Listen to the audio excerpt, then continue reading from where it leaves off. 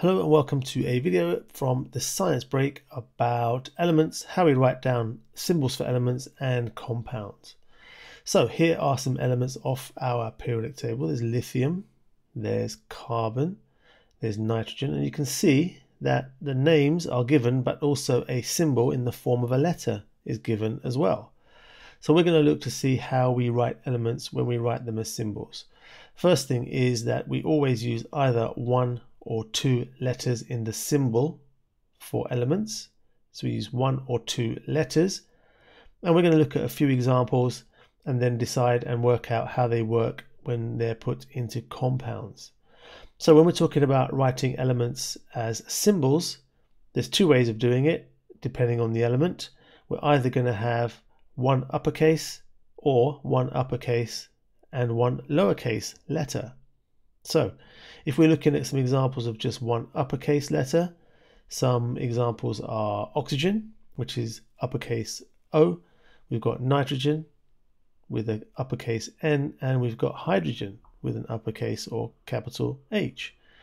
Some of them have one upper and one lowercase letter, and an example of that is sodium. Not the most logical letters there, but N, capital N, and a small a is sodium.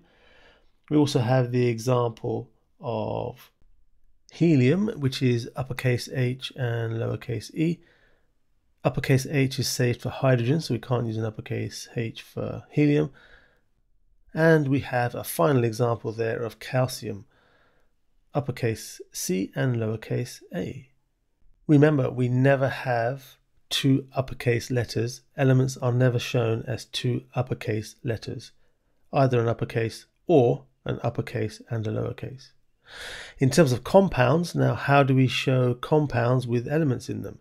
Remember, compounds are two or more elements joined together by strong bonds. However, how do we write them in symbols? Well, let's take a look at an example. First one we have is two or more elements joined to form carbon monoxide. This is carbon monoxide. You can see a capital C and a capital O. We've got calcium oxide there as shown by C with a lowercase a and an O. We've got another example of calcium chloride, and one final example, slightly more tricky than the other ones, but this is something called sulfuric acid. Sulfuric acid. Now you may notice some of these smaller numbers that are involved in when we write compounds. So let's take a closer look as to why those smaller numbers are there. So let's take the example of calcium chloride as our first example. The first thing we can tell from the formula of calcium chloride is that it has two elements in it. It has calcium and it has chlorine. One atom of calcium. And if we look next to the chlorine, there's a little number 2 there. So that little number 2 applies to the chlorine. So we call that 2 atoms of chlorine, 2 atoms of chlorine. And remember, chlorine, the word chlorine becomes chloride when it's in a compound. That's why it says calcium chloride in the compound. And if we were to draw out the structure of calcium chloride, we could see that for every one calcium atom, there are 2 chlorine atoms. And that's the structure of calcium chloride, and that's why we write it as a CaCl2. This is a compound called methane, Ch4. And again, quite a lot of information we can tell from this.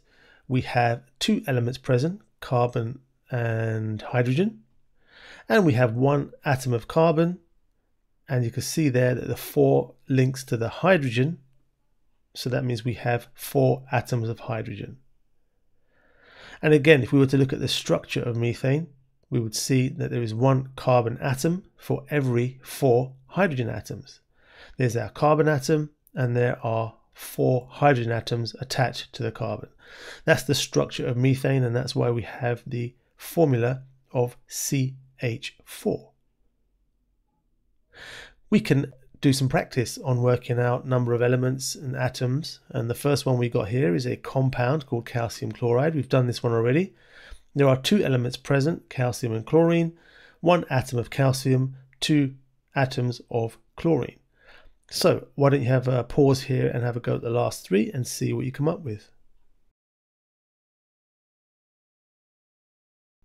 So for carbon dioxide, this is a compound. It has two elements, carbon and oxygen, and it has one atom of carbon and two atoms of oxygen. We don't need to put a little one next to the C. That automatically means one. Chlorine is an element because it's only made of one type of atom.